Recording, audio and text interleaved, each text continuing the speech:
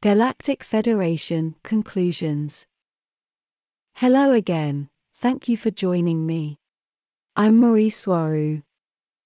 After several videos about the Galactic Federation, we can draw some conclusions, although there will always be more data to consider, and therefore more future videos, perhaps. Being up here doesn't mean I know everything that is going on, but at least I do have a different, if not better perspective of someone strictly only on Earth. This is an extremely complicated subject, but these are the things we can conclude so far. Most of what is published on Earth in countless New Age YouTube channels, books, and magazines is a distorted version of the true characteristics of the Galactic Federation, also called the United Federation of Planets. Because they all tend to mix entities and light beings in very high planes of existence, and in the etheric realms, with the physical federation, made up of people who are basically in the same plane of existence as everyone else on Earth, only being or pertaining to a different race, or star race, although in a slightly higher vibratory state, many call 5D. The beings in the physical inside the Federation are also having an experience within a material body, and therefore are limited in their perception, as many humans are as well. Although levels of perception, awareness, and densities are achieved by expanding the mind only, so I must stress out that being on Earth, and having a human experience is in no way a limitation or a reason not to be as advanced and mind-expanded as any other star race, on Earth or not. Although we must all be aware that a different kind of body, especially the non-human looking ones, will also have a different range of perception its 5 senses, or any number of them each species might have, and with that it will perceive its world and surroundings in a different way than how we do as Lyrians, or humans. For those of you who may be new to my channel, Lyrians are the base star race from where all the others with human appearance come from, including humans. They come from planet Lyra orbiting the star Vega, in the Lyra constellation. A simpler way to call all the groups of human-looking star races is simply space humans, but this name will only be understood by people who have a lot to do with Earth or that are on Earth already. Although we are all being guided by light beings all the time, and this includes all those Galactic Federation representatives in physical bodies and that are nothing more than just more politicians, the responsibility to guide Earth and everything that goes on inside it does fall on them directly as their responsibility.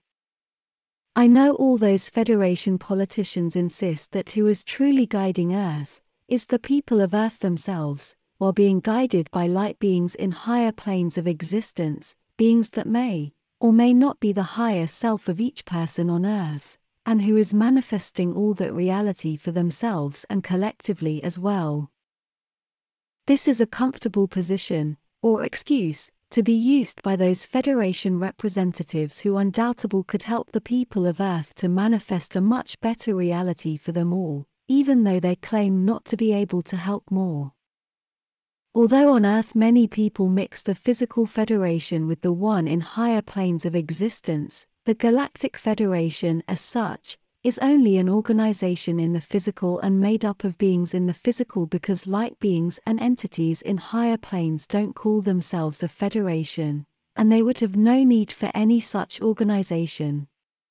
Any guidance light beings and entities in higher realms can give the people of Earth is one thing, and how the Galactic Federation guides humans is another thing, although there would be intervention of those beings over Federation representatives making decisions over what is happening on Earth.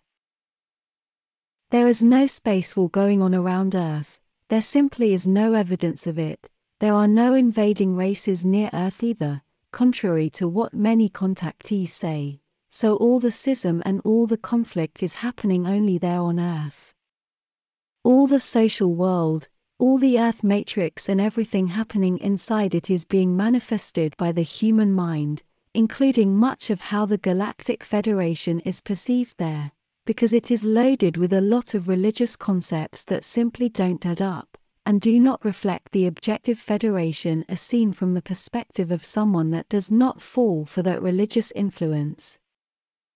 It is known that many religious organizations are controlling New Age groups and the entire movement in their favor, and as a tool to control the masses, and the Galactic Federation as a concept is one of their preferred tools, as it used to give the sector of the population who believes in extraterrestrials some sense of hope, so they will conform with the system they want to impose on them.